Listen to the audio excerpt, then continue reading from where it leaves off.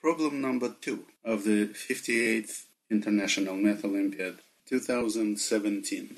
Determine all real-valued functions defined in the set of real numbers such that for all real numbers x and y, the functional equation on the screen holds. This is my second attempt to solve this interesting problem. Let's try a constant function, f of x equals a, where x are all real numbers and a is some constant real number. If we plug in value a for the values of all the functions in the functional equation, we can easily see that a must be 0. This gives us the first, even though trivial, solution. F of x equals 0 for all real numbers x. The second simple observation is that if function f of x satisfies this functional equation, function minus f of x also satisfies it. If we plug in function minus f of x in this functional equation, we can simplify it back to its original format with function f of x, which proves it. The third important fact is that if such function is not constant 0, then its value in 0 is not 0. Indeed, if we map 0 and x into this functional equation, then we have that f of x equals 0 for all real numbers x, which is contradiction. Now, if we map 0 and 0 instead of x and y, we will have that function value f of 0 squared equals 0. Also, if we map 2 and 2 into the same functional equation, we'll have that function value of 2 squared is also 0. The next fact important for solving this problem is that the only root of such function f is 1, so that f of 1 equals 0. The proof of it is the following. If we map the value of a root denoted by letter b and x for x and y, we will have that this composed function f of b times f of x equals f of bx minus f of b plus x. And since we know that f of 0 is not 0, we can use the fact that bx must not be equal to b plus x for any real number x, because otherwise the value of function f of x in 0 will be 0. So bx is not equal b plus x for any real x. This is only possible if b equals 1. Otherwise, we could find x equal to b divided by b minus 1, which would force f of 0 to be equal to 0, which would be contradiction. This proves that the only allowed value for root b is 1.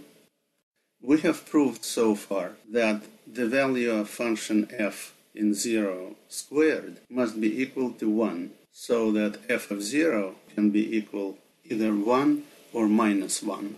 The value f of 2 has the same property, but it's not really used in the solution of this problem. We will prove later that this functional equation forces function f of x to be injective, which means that it cannot have the same value in two different arguments. So we will prove later that the only allowed combinations for values of function f in 0 and 2 are either f of 0 equals 1 and f of 2 equals minus 1, or vice versa, f of 0 equals minus 1 and f of 2 equals 1. And in both cases, f of 1 equals 0. These graphs also agree with our already known fact that if function f satisfies this functional equation, then function minus f of x also satisfies it. Let's concentrate from now on the case when f of 0 equals 1. Then, for every function f of x that we'll find, we will add the corresponding function minus f of x, for which obviously f of 0 will be equal -1. The next step is to understand that if a real number z belongs to the range R prime of function f of x, which means that there exists at least one real number x, such that z equals f of x, we can map one of those values of x and 0 for x and y in our functional equation. And this will give us the formula f of z equals 1 minus z. Since by definition the value of function f for any real argument x is also real, we can apply the functional equation recursively, from which it follows that f of z equals z, provided of course that z belongs to R prime. Such property of a function is called involution. If we could prove, based on the functional equation, that every function f of x that satisfies it must have the range that is the entire set of real numbers, such functions are called surjective, meaning that for every real number z there is a real number x such that f of x equals z. Then we would be done. The answer would be constant function f of x equals 0, function f of x equals 1 minus x, and its minus f equals x minus 1. We have proved that for all real numbers that belong to the range of function f R prime, function f of x has this property that f of x equals x. This property is called involution. So function f is involution in R prime.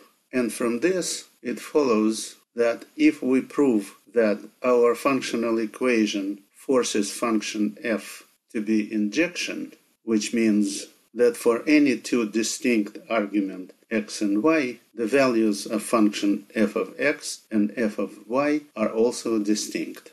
Then from that it follows that function f of x is also surjection, which means that for any real number x, there is a real number y such that x equals f of y.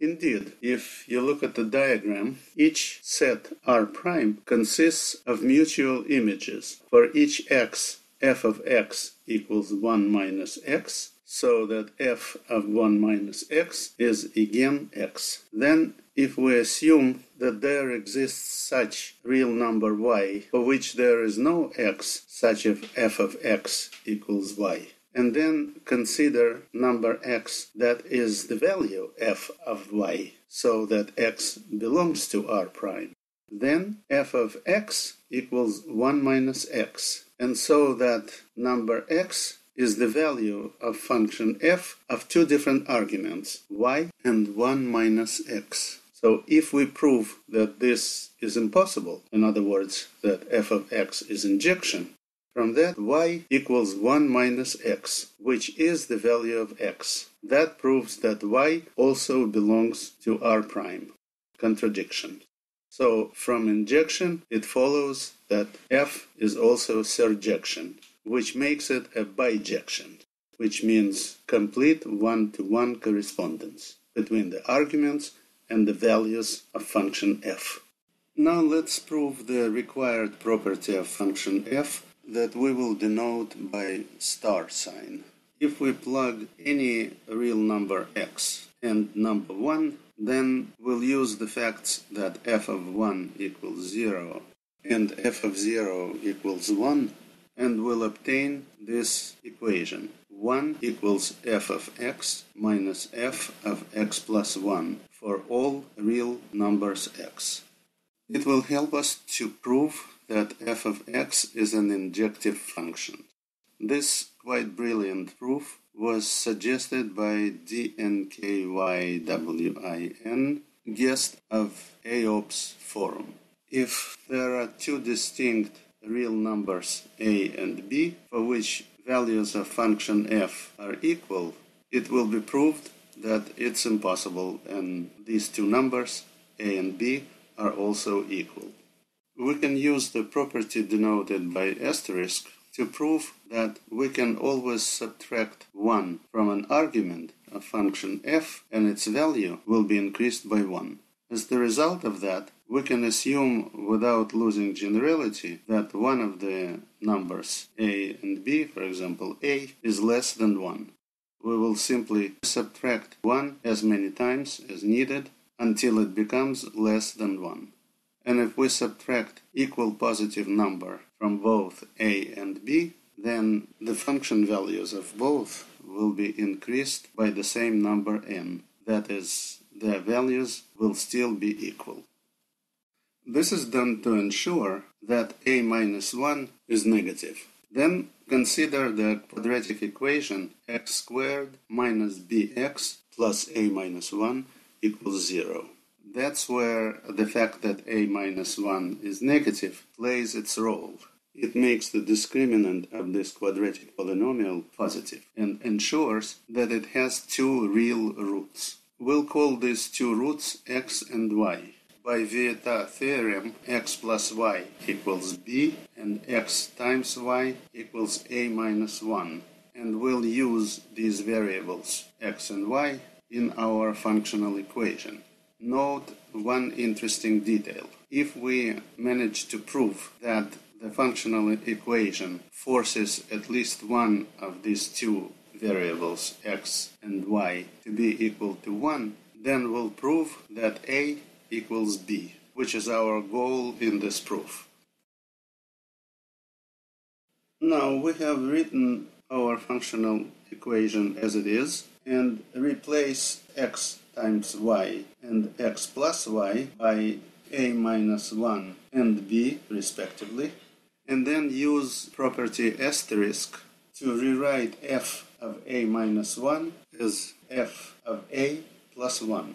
And since by our definition f of a equals f of b, these two terms cancel each other, and we get that the composed function f of x times f of y plus 1 equals 0 by using the star property for the second time.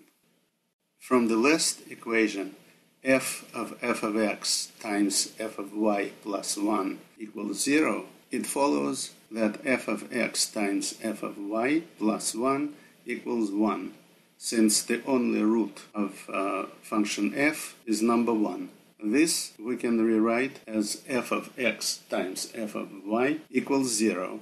And finally, from this, it follows that one of these two parts, f of x or f of y, must be equal to 0, from which we deduce that x or y equals 1, by using again the fact that the only root of function f is number 1.